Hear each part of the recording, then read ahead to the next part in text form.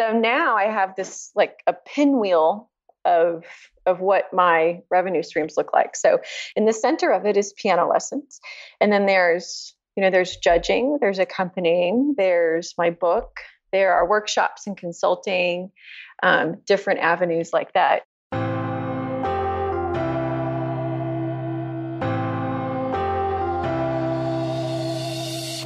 Welcome to the Creative Piano Teaching Podcast, the place where teachers from around the world meet to share innovative ideas about music education. Listen and learn as we help you motivate your students, grow your income, expand your studio, and become a more creative piano teacher.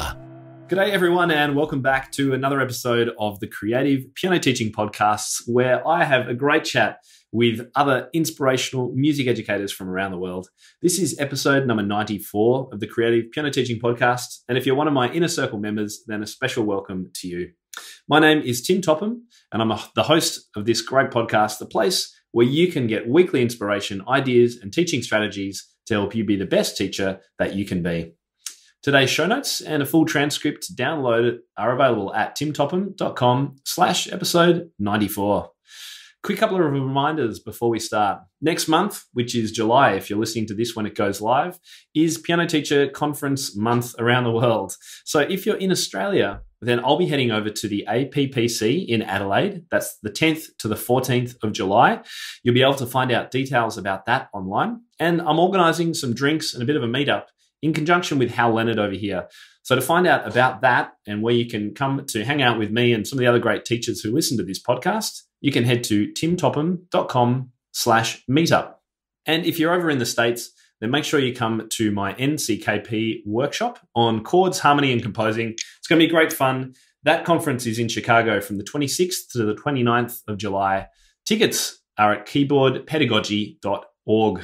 And Thursday night drinks, that's going to be at DOC Wine Bar. I'm going to be organising, again, another catch-up to meet as many people as possible.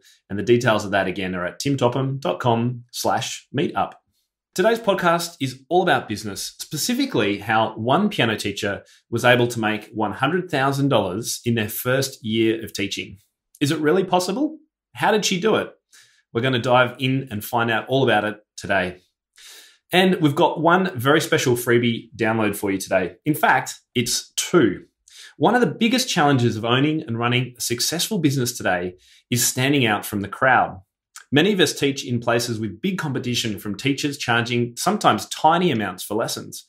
The only way to get ahead is to know what sets you apart and promote it. So today, as part of our podcast, we're giving you a freebie that is two cheat sheets in one. It's a brand development question sheet to get you thinking, and a brand development worksheet to help you implement some changes in your studio. They're going to help you work out exactly what it is that makes you, you, and how you can make sure other people know it too. You'll be able to grab that at timtopham.com/episode 94. My guest today is actually a repeat guest. She was last on the podcast back in episode 12. That's a good 2 years ago. In her mid-20s, my guest began a teaching path that was inspired by the traditional, but propelled by the creative and familiar. She began trying to solve the puzzle of how to keep students interested in making music and had a goal of keeping them involved in live music throughout their lifetime. And that led her to half of her work focusing on popular music styles. Through almost a decade of research and hundreds of students, she has achieved a formula for success, not only for her students, but also herself. She emphasizes joy, creativity, and perseverance with long-term goals that focus on each person being a collection of strengths. She holds an MM in Piano Performance and Pedagogy and NCTM certification. And she became a certified teacher with the Royal Conservatory in 2016. Welcome back to the podcast, Kristin Yost. Hey, Tim. It is great to be back. And you've also got a friend on the couch with you. Who's this that you're patting? This is Elle. Oh, very cute. She's my 12-year-old Cocker Spaniel. She's having a tough time, but we're taking it one day at a time. Oh, she looks absolutely adorable. Great, she can keep you warm on the couch. She is. Yes, she is. Well, look, as I said, it's great to have you back on the show. Last time you were on, we were talking all about reinventing your recitals. So And in actual fact, you gave me the idea to try out my own pop showcase. I don't know if I've told you this, but after that episode, wonderful. You gave us all these great tips. Good. So I tried it with my kids, totally loved it. It was very, very simple, kept it really simple, but just got the band together, had my kids playing pop. So thank you to you for that great idea. It's a rocking idea. Wonderful. I'm glad you did it. So we've been talking business all this month on the blog, and I wanted to chat with you about a book that you wrote called How I Made $100,000 My First Year as a Piano Teacher, which I believe started as a conference presentation originally. So the first question I've got to ask you, did you really make $100,000? I really made $100,000 my first year as a full-time independent teacher. I know it sounds crazy, but I did. It's this sort of magical formula that I was in the right place at the right time with the right credentials, the right personality, and that's what people were looking for. So I did a lot of demographic research before I moved, before I got my house. I looked at where educated people were because I have a master's degree, and so I knew I would be needing to be in a community that valued higher education. They valued quality. They didn't just want daycare lessons for their kids. I wanted to be in a community that had a high education level where parents are high achieving. So they have expectations of their children, which I do too. And all signs pointed to about a half hour north of where I was doing my graduate degree. And I looked at the Chamber of Commerce website. I looked at the census.gov site that we have here in the United States. And all the signs pointed to Frisco. And interestingly enough, we had like 5 anchor stores in the mall. So you know that the economy is good when you have the big anchor stores. And I don't know if you know this, but in the United States, Whole Foods, it's kind of like this fancy schmancy grocery store that they actually don't look at how much people earn when they open up a location. It's actually their education level that they're looking for. They want educated people who do research on their food. So I wanted to be in a place where people did research on piano lessons. Well, look, you've actually caught me off guard because I wasn't expecting you to say any of what you've just said. This is really making me think this is good. So it sounds like you actually decided where, not just to set up your studio, but where to live and base yourself based on where you felt you could be most successful as a teacher. Is that right?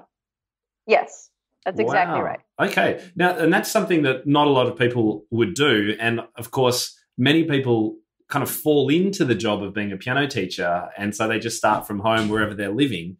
And do you think it's possible for those teachers who are already based somewhere and who perhaps have children, they can't just up and leave and go to somewhere where the education level is higher, is it possible for them to have the kind of success that you've been able to achieve?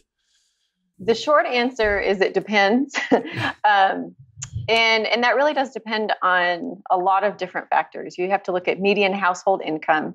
You have to look at market saturation. Well, our market's very saturated where I am now. It wasn't when I moved, but it is now. And earning potential. So there are, and value systems. If you're going to be living in rural South Dakota, no. Yeah. If you're going to be living in an urban area outside of Denver, suburban area outside of Denver, very probable. Right. Okay. And we'll go into more depth because there's obviously more detail than just you chose the right area. You obviously did a lot right in your teaching. So can you tell us what your studio looked like when you first set it up? And I don't mean the look necessarily, but how many students and one-on-one teaching? Was it groups, all that kind of stuff? Yeah. So it was in my house. It was in my living room. And I had a terrible grand piano-shaped object that... It really was awful. And I met this wonderful piano technician, wonderful human being, wonderful technician. And he knew right from the start that this was just a piano shaped object. And so he helped me find a really nice instrument. And it was just in my living room. I had a nice little fireplace. I actually still live in the same house. And people would come to my home, and it was all private lessons. Right. So all one-on-one. Did you start teaching with the grand piano-shaped shelf, or did you? I did. You did? Okay. I did. There needs to be some sort of education for all pianists on how to buy an instrument, what to look for. It's this unrealistic setting that we go, we grow through when we're in the university system, where we all have Steinway pianos to practice on, and they're magically maintained, and they just magically appear in tune for us. And if they're not, then all we have to do is tell someone, and then they magically tune them and fix them and do everything. And come to find out, well, that cost of magic is actually $120,000, and then you have to maintain it. So I didn't know any better, and it was a very expensive mistake, but I learned it very early on. And I'm thankful that I got out of it. Interestingly enough, when I started studying for my diploma, my teacher, who is a very, very well-known Australian pianist, an incredibly talented teacher and pianist, she had the most funny old clapped-out piano. It was out of tune. It was horrid to play. But I watched her play it, demonstrating something to me, and it actually sounded, I don't know how she did it. It was magic. It sounded pretty good, right? But I learned a lot from that experience, in that, you know what, it's actually a good experience for students to sometimes play on dodgy instruments too, because we have to do it, right? Well, it's funny you should mention that. When I was an undergraduate with Rick Andrews at Augustana College, I was getting ready for a state competition, and he told me, he said, if you can go into the basement of our college, you find the worst piano in the middle of the night, and if you can play your program at half tempo, you're ready. You're ready to win, I think is what I actually ended up winning it. And he was right. You find the worst piano to run your program on. And if you can make music that way, there's something special there. Mm. All right. So you did all your research. You decided to live where you felt you could make a good income as a teacher. And you set up as a one-on-one teacher, as most of us are, inside your house. How many students did you have at the beginning? Too many. Too many. So, okay. So too many. So really, too many. How did you find those students originally? Because it sounds like you just moved there and set up shop, and you had too many students. I did. It really was a little bit magical. I mean, everything I thought was going to happen actually happened, and then some. So I created a website. This was in my final semester of my master's degree. One of our projects was to create studio materials, and I just was really excited by that idea. And I didn't have any role models. Everybody I knew, they were university professors, which is fantastic, but I really have no desire to do that. And so I just kind of had to figure it out on my own. So I knew I needed a website. I knew I needed a couple things. And I actually started getting involved in the community remotely. I mean, granted, it's about a half hour without traffic from where I was living at the time, but I wasn't traveling to Frisco. I mean, I hadn't even been to Frisco when I decided that this is where I was going to be. And through my website, because nobody had a website at that time. This is 2005, I guess, 2006, somewhere in there. It was 2006. I got my website in 2005, and I paid a couple $100s for somebody to build it for me. And I found this online community forum, not Facebook, but a different community forum. And between my website and the rapid fire of word of mouth in a community that was not saturated, it was, I couldn't handle all of the students that were coming my way. It just goes to show how important an online presence is too, and this goes for today as much as any other time. And in actual fact, next week's episode on the podcast, we're diving right into how to build a website on WordPress from scratch. All right, so one of the things we talked about just before you started was mindset, and it sounded like you've experienced a lot of teachers in the past who you might have worked with or presented to that have maybe not the right mindset to actually achieve these kind of outcomes in their studio. Can you talk just about that briefly? Sure. I aim to be growth-minded in my life, and in particular in myself as a teaching artist and for my students. That comes from a lot of the books that I read, and Carol Dweck wrote a book called Mindset, and it's about growth versus fixed. And I think a lot of times musicians, classically trained musicians in particular, pianists, who of course I'm one of them, we tend to, at least how I was trained by a couple of teachers, not for the good, but they were very fixed in their approach. Oh, well, so-and-so can't play her way out of a paper bag, or, they just say really terrible things about these children. And the most important thing you can be to a young child is positive, encouraging, nurturing, calming, and pleasant. And this individual in particular I'm thinking about just isn't. And so there's just this, they cut their potential off before they've even had an opportunity to try to reach it. And so much of how we do things is communication, right? So just because we may be saying something in one way doesn't mean that they're not receiving it, or because we're not saying it in a way that they're ready to receive it, or at the time that they're ready to receive it, doesn't mean that they are not going to be great musicians at some point in their lives, or that they're not enjoying something. So I think it's really important for me to be around teachers, to be around colleagues who see potential and who see where other human beings can grow.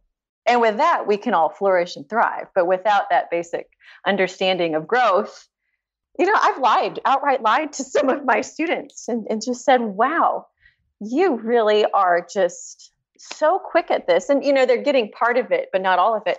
But they sit up a little bit straighter and they go home and they practice more because they're living up to the idea that I've projected on them of who they are. And that works in both ways. I sometimes have the internal dialogue with myself about whether I'm being too positive for students who actually need to be told what's real, or whether, and the tough love kind of thing, or whether actually it's all about positivity. Do you ever struggle with that sometimes, to know that sometimes tough love is good? Oh, absolutely. I am not falsely positive, other than when it comes to praising effort, because I don't want to place a value on them as a human being, but I will place value on their efforts, not the outcome. Yeah. I think for young children, acquiring skills, I think it's integral to their success. Not all children are born gritty, where they have a lot of internal perseverance. That can grow depending on their home situation too, and how they perform in academic situations. There are a lot of different factors. I had a student on last week sometime, and he was just complaining about everything. He was complaining about life. He was complaining about this, that, and the other thing. Well, I'll come to find out, he's really upset because his favorite teacher is leaving. So it wasn't that he has a terrible attitude about everything, but he was manifesting these frustrations in ways that he didn't know how to deal with. And so, I talked to him about what he was putting out into the world and how, Gabby, this could be considered toxic. What good things did you learn from your teacher? And so then we focus and we turn it around, because our narrative that we're using inside our head is really important. And if it's always negative, that's not a good thing. But knowing how to make something, I say, fail forward. How are you going to fail forward? Fail, own it, and move forward.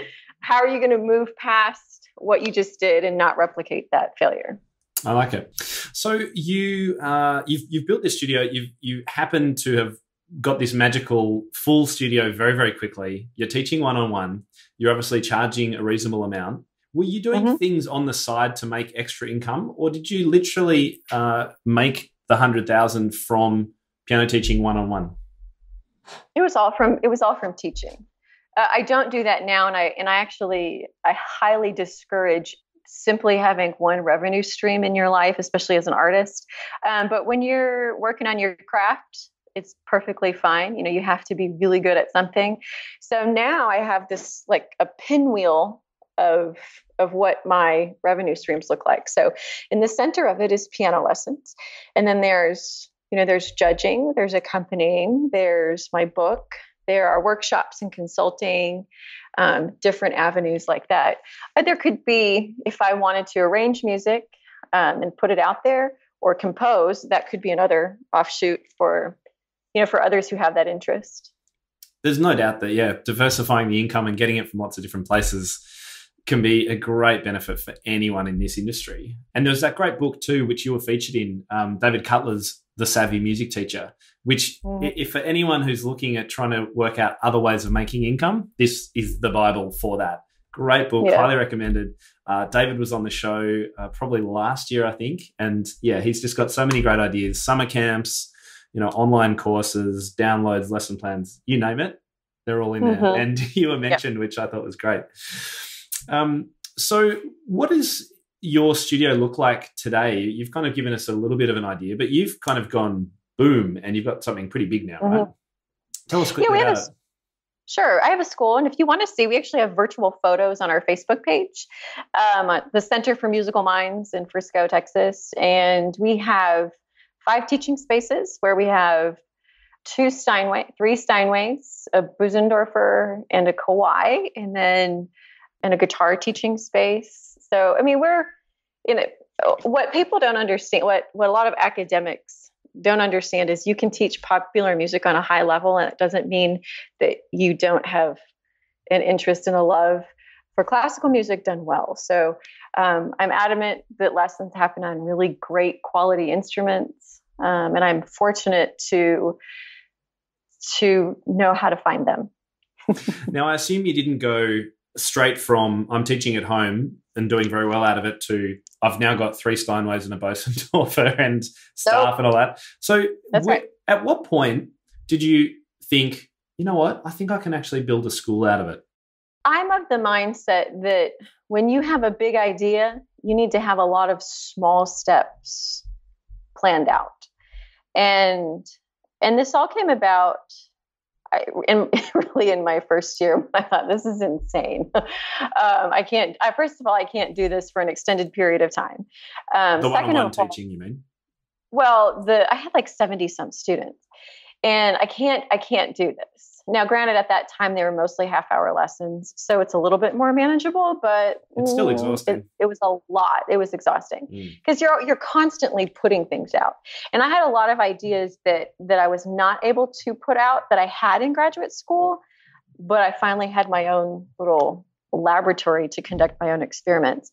So it evolved, and I wanted to. Sam Holland, I had we actually drew up what we wanted the school to be like. So philosophically, what does that look like? And what does that look like in practice? And, here we are, it's 2006 or 7, or I think it was 2007 at the time, because we opened the school up in 2008. And what does that mean to a community at this point? What do we want to put out into the world? And that was a lot of fun. How did you meet Sam and decide you were going to work with him? So I met Sam. I came here to do my master's degree with him and Alfred Molyneux.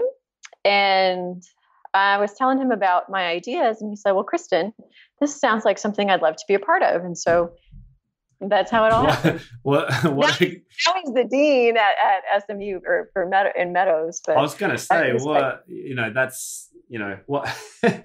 having Sam work with you and say that about your work must have just been brilliant, because what a teacher to have involved.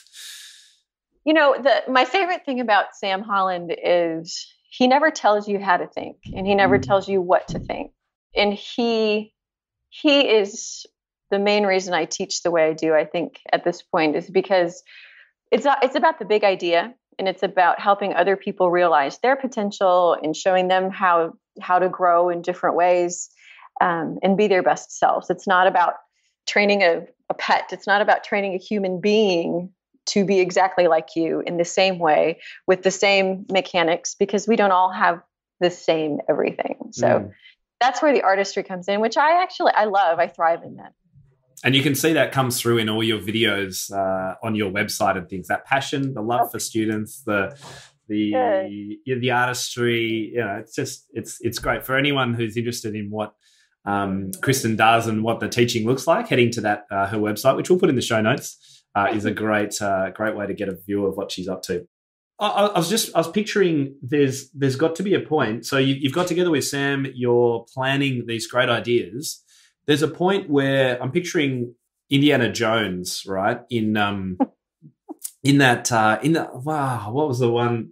He's in the Canyon of the Crescent Moon, and he's got to do like duck under this, and the ball rolls through here, and he goes and he's getting the cup, right? The cup of good and evil, or whatever they call it. Anyway, at one point he gets to this chasm, absolute pitch blackness below, and he has to trust that there's a path there that he can't see, and he has to kind of just put a foot out and step, and then he lands on the path. So you had to do this at some stage and just go, because it costs money, obviously. You've got to hire a bigger venue. You've got to eventually hire some staff. You've got to perhaps buy some new instruments. That's a big leap. So for teachers who are listening who might be thinking about this, how do they get past that block of, wow, am I really going to do this? And how do I make sure I get it right? Well, I think that there are a lot of people who think that they want to do it, but they don't really want to do it. So you have to be inspired by the possibility of the impact that you can make in your community. If that doesn't inspire you, I don't see it lasting long term. I mean, I see time and time again how those types of places don't last. So you have to have a love of solving puzzles, all kinds of puzzles, financial puzzles, personnel puzzles, student puzzles. You have to have strong communication skills. You have to have a lot of patience, and you have to have a 5-year plan. You have to have a 3-year plan. You have to have a 2-year plan. You have to have a 1-year plan. And whatever you plan for as far as expenses, add 20% for contingency. Really take 10, 20% off of where you think your best growth strategy is, rein it in, be really conservative, and realize that you're going to have to work a lot of hours for years, 3 years, 4 years, 5 years. And it is not for the faint of heart, but when your long view wants to impact the community in a really positive way, then I think it's absolutely possible. I like that you've made it clear. If this is just a way you think you can make more money by teaching, then that's not the right way to go about it, because it won't last, right? It won't. And typically teachers are teachers at heart, which is why you see a lot of business people who own the Cracker Box music schools, which we sometimes, make fun of.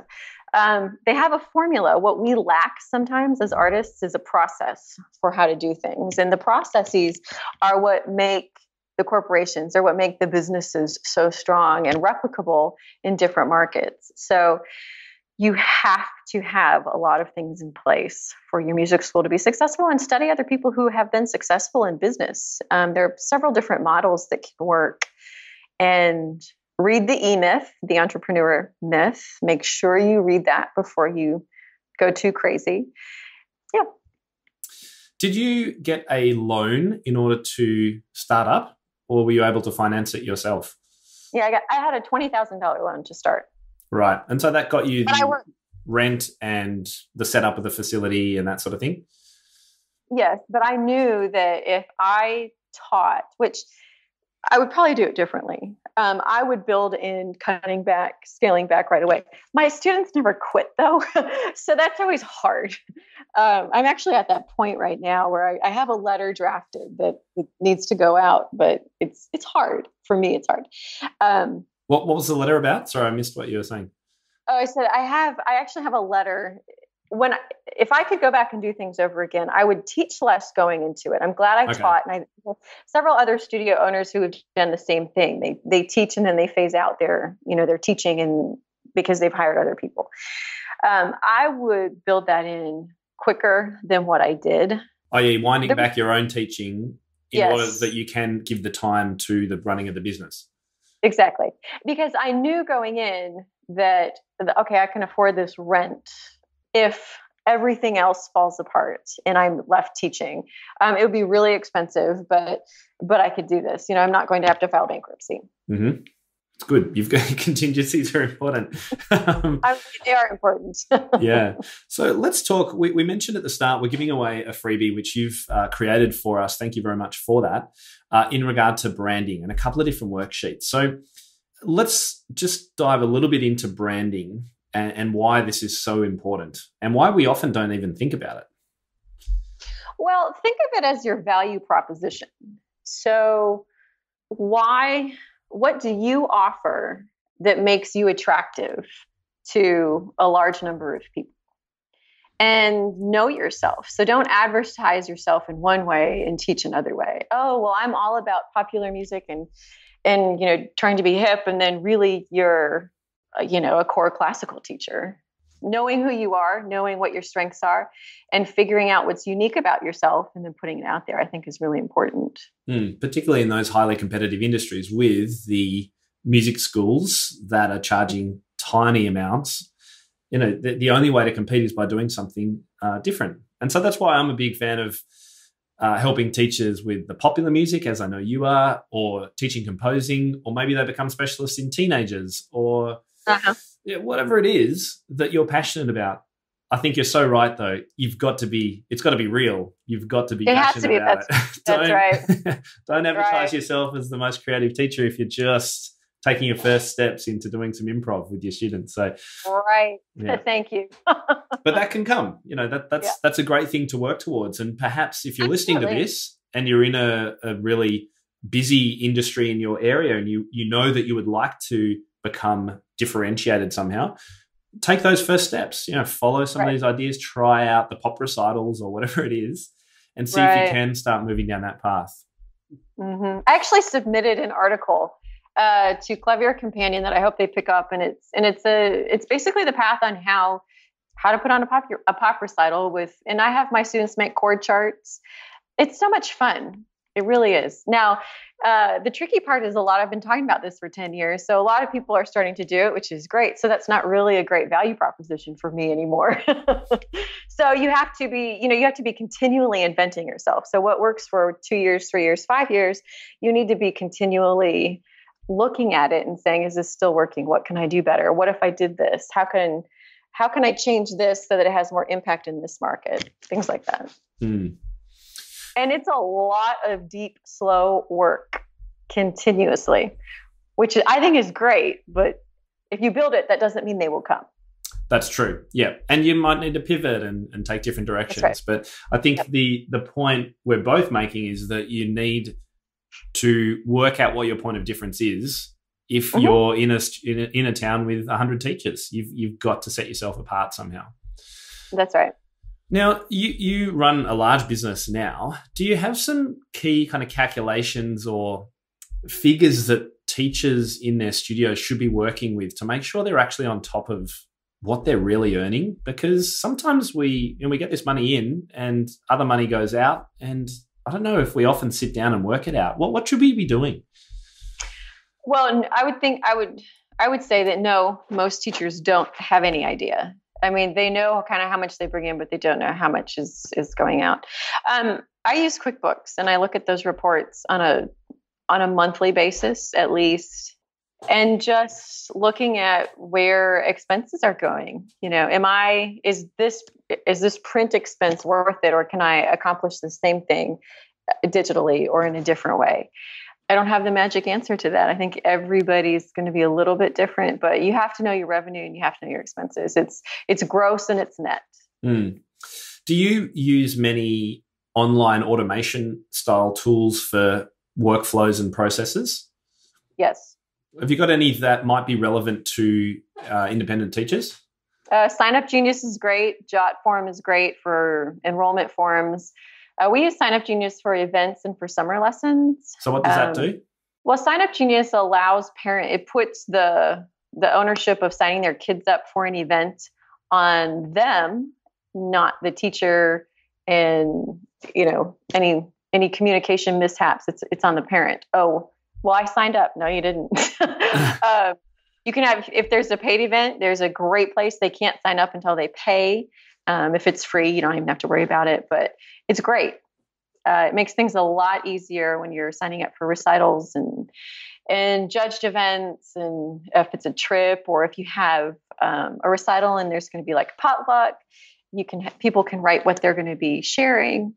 Jotform is great. We use that for our enrollment form. It's automated. We use Studio Helper for all of our new student enrollments and invoicing. And those are my top three. And what would you say to teachers who are manually creating invoices, putting it into an Excel spreadsheet, even if maybe they're not even doing that, but doing these things on paper? There's a better way. Because ultimately, spend your time doing what a computer can't do as well. So if a computer can do this better than you, then use your efforts in other places. Yeah, that's what I say. Find those new students, learn new ideas. Spend 30 minutes on my blog. On growing, yeah, or gardening, or however you get, you free up space, use that to your advantage rather than sitting there doing something that some little formula somewhere else can do literally for $5. Well said. I use a lot of automation tools for my business, and it makes all the difference. Yeah. There's a big argument about credit cards. Well, I think credit cards are so awesome. And online payments. Oh, actually, that's another thing. Studio Helper is linked with either authorized.net or PayPal or both. And money just comes in. You don't have to, track people down. It's great. I wrote a blog just a few weeks ago about how I changed to monthly automated recurring billing using software. And so I've written all about that. Check it out on the blog. We'll put a show note in these show notes. It's actually so simple. And as you say, once it's set up, the parents add their credit cards and all their details. You don't even need to add them to the system, and money comes in every month. It's brilliant. And I wish more people knew about it so that they could do it. So I'm glad you added that too. Yeah, exactly. So you've mentioned one or a couple of your mistakes. Was there any other mistakes that you remember making that if you did all of this again, you would do differently? I would set up, when I first started teaching, I was, full-time, I was 26, 5-ish, somewhere in there. And I knew that I needed to keep everything, but it was like my CPA was like, this is a typical shoebox return. It's basically, you never want to, that's bad, like, oh my God, well, that was the end of that. I'm like, I do not want to be one of these people again. But I had sort of folders and things outlined, but I didn't have anything set up in a way that was, where I could automate it, where I could replicate it and turn it in. It was kind of a big to do when I turned it all in that first year. And I would say have your financial house set up in order before you get busy, because once you get busy, you will never make time to do it. And so I had to pay a lot of money for somebody to organize it and to get me right with the IRS. I wasn't in bad standing, but in order for everything to be accurate, he had to do quite a bit of work. Yeah. And so you use QuickBooks. I use Xero, Xero, another option there. And there are they're quite big software packages. There's plenty of smaller ones. FreshBooks, I know, is one. Yeah, there's lots. And Music Teachers Helper, My Music Stuff, they all incorporate billing and invoicing too. So do check out those options wherever you're at in your teaching, and however many students you have, there's probably ways you can streamline what you're doing. Absolutely. Kristin, it's been an absolute pleasure chatting with you again today. Thanks for coming on the podcast for a second time. Really great to hang out with you. Thank you for having me. So where can people find out more about you and your work? Well, KristinYost.com is my personal website. And then British spelling, centerformusicalminds.org is my school. So we have a Facebook page, Instagram, all of the social media stuff. So I'd love to hear from you. Yeah, it's great. And, check out, if you're interested in what Kristin's been able to achieve, then check out her website, because you can get lots of ideas by looking at other people, what they're doing, videos, pictures, all that kind of stuff. That's right. Thank you again. We'll speak to you very soon. All right. Thank you, Tim. Bye-bye. Appreciate it. Bye. Now, don't forget your free branding workshop download. It's available at timtopham.com/episode 94. And you'll be able to grab a transcript as usual from the same page. Now, next week, look out for the start of Tech Month. It's a podcast all about building studio websites, where to find images, what pages you should have, what software you might need to download, everything to get you started. And we've got a great giveaway, which is a quick cheat sheet on studio photo release policies. Very important if you want to include any pictures of your kids on your website. So that's episode 95 coming up next week. Until then, have a great week. That will conclude this evening's entertainment. Oh, thank you. Thanks for listening to the Creative Piano Teaching Podcast. We'd love to help take your teaching to the next level as a member of our supportive community. Use the coupon Piano Podcast for $100 off an annual membership of Tim's InnerCircle today. To find out more, head to timtopham.com/community.